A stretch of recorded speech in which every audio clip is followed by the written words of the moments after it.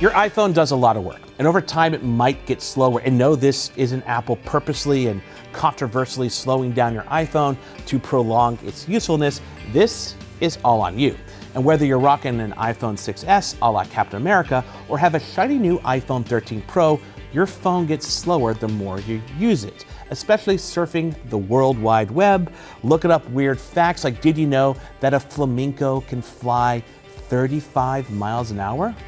That's a fast bird.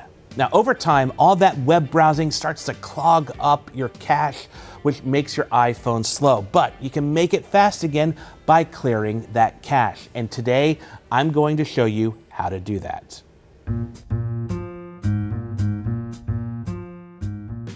Most people only need to clear their caches once every month or two. That's generally when your browser builds up a cache large enough to start slowing things down. Though, if you frequent a ton of sites regularly, I recommend clearing your cache more frequently. Whether it's Chrome, Safari, or, well, any browser, when you visit a website, your phone downloads data like photos, banners, and other info. And to help speed up that process, most browsers store some of this data in a cache so it's easier to retrieve next time.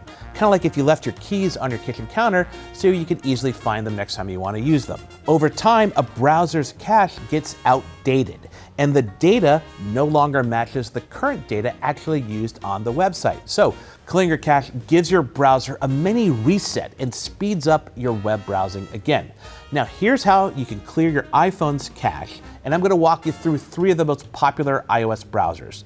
Let's start with Safari. Safari is the default browser on your iPhone, and when you clear the cache, it will also affect any Apple devices signed in to your iCloud account. And as a result, the caches on all your Apple products will be cleared, which for most people is great, but word of warning, you'll need to sign back into any websites you were logged into. Here's how you clear your Safari cache. First, open Settings. Scroll down and select Safari. Then scroll down and tap Advanced. And then tap Website Data. After a moment or two, you'll see the contents of Safari's cache. To clear it, tap the Remove All Website Data button, and then confirm by tapping the Remove Now button. That's it. Let's move on to Chrome.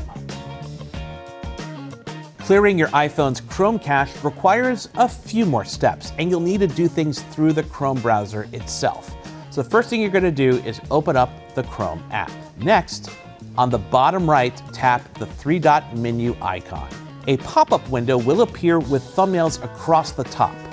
Slide the thumbnail icons over until you get to Settings. Scroll and select Privacy, then tap Clear Browsing Data. Then tap Time Range. Now, Chrome gives you the ability to clear the cache for different time ranges. I'm going to select All Time.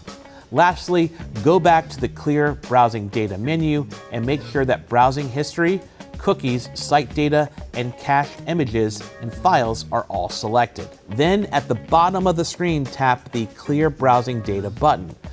You'll need to confirm this by tapping the Clear Browsing Data button a second time. And, well, that's it for Chrome. Let's move on to Firefox. Clearing your iPhone's cache in Firefox is actually pretty straightforward.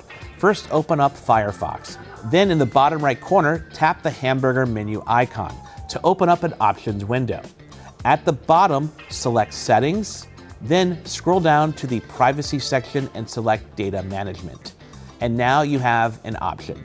You can either go to the bottom and tap Clear Private Data. This will clear data from all the sources that you've selected, which you can customize if you like. Or you can tap Website Data to view and clear data for all individual sites. Under the Website Data menu, there's also a Clear Private Data button at the bottom of the screen.